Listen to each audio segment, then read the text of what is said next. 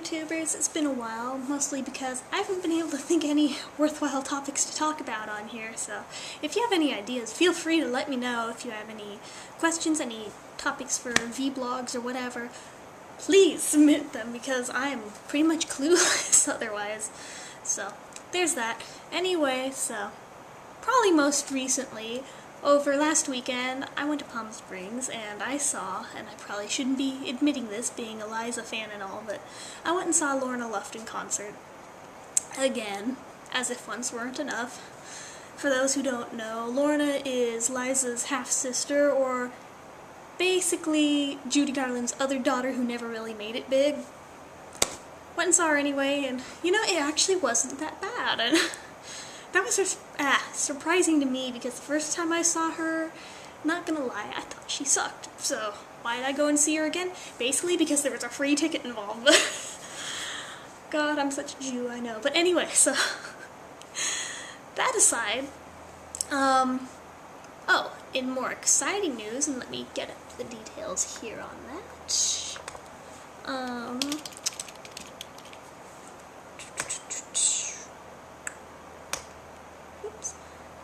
so, June 24th is already marked on my calendar, even though I don't have tickets for it yet. You know why?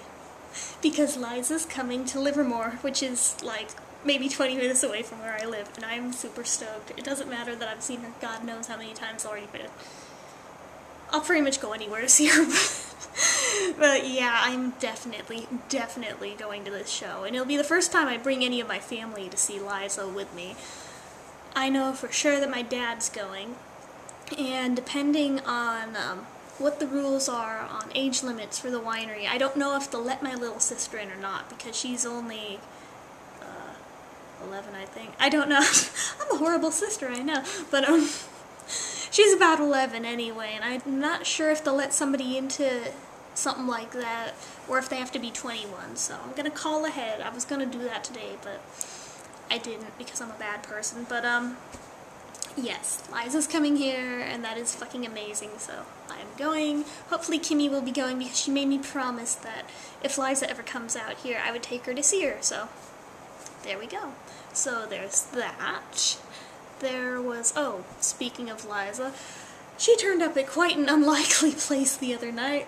Not that I saw her, but, I wish, but, no, over last weekend, she was at Perez Hilton's birthday party, which really blows my mind for how much he has ripped on that poor woman over the years, but she was the headlining act. I mean, there was, like, other people there. Like, I know right after her, Katy Perry rode in on an elephant and sang happy birthday to him, which I would say that would be the headline, but whatever. It's not up to me, but, there was her.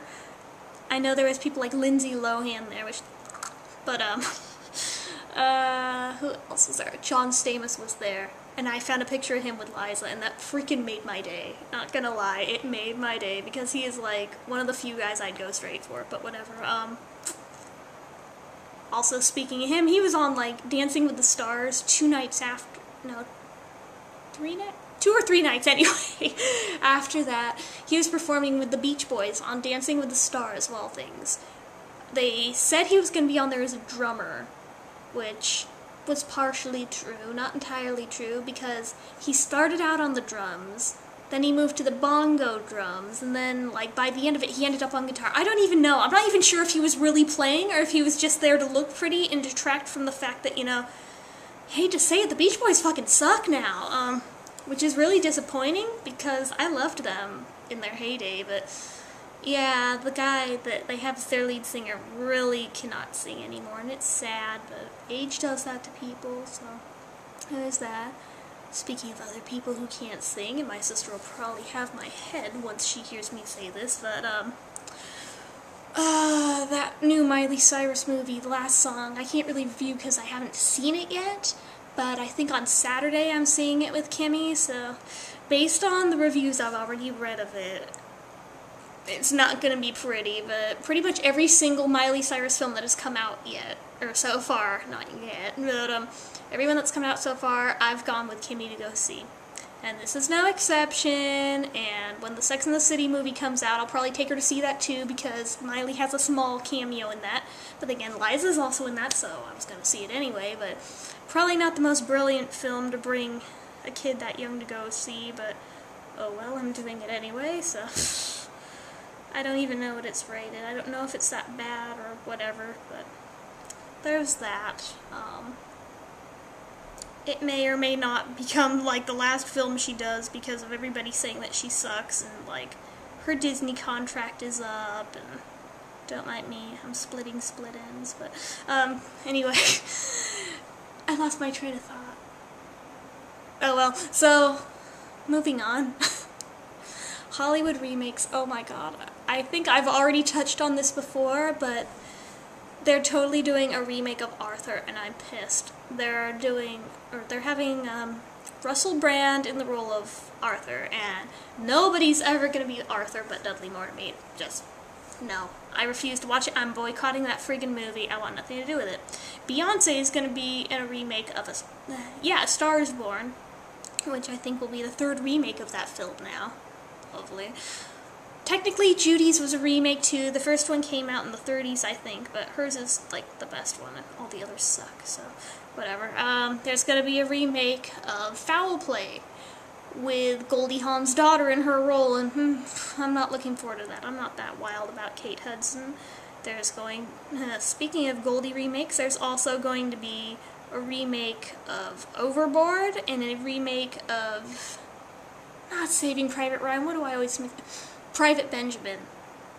I'm just like, no, that is so not gonna work. And I think there was one other one I heard, but I can't remember what it was. I don't know, it's gone. I'm flighty today. I know there was one other big remake that I wasn't thrilled about when I heard about it, but I seriously can't remember now. Oh, what else? So Yoko Ono was given the, or she was titled, I don't know what the proper word for that would be, but she was given a title of the Global Autism Ambassador, which I think is really cool, because I'm not really autistic, but I have Asperger's syndrome, which is a mild form of autism. I mean, Google it if you don't know what it is, but I don't know, I like Yoko. This made me like her that much more. I think she gets a bad reputation, very unfairly so, because, I mean, everybody's like, oh, she broke up the Beatles. No, she didn't. She had nothing to do with that.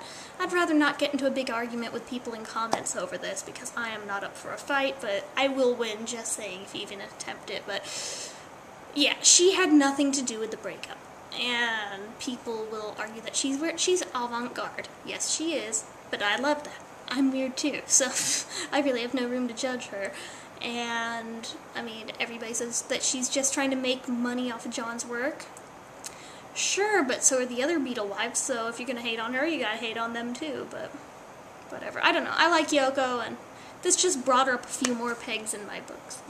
Whatever. And I think I've run out of stuff to say, so.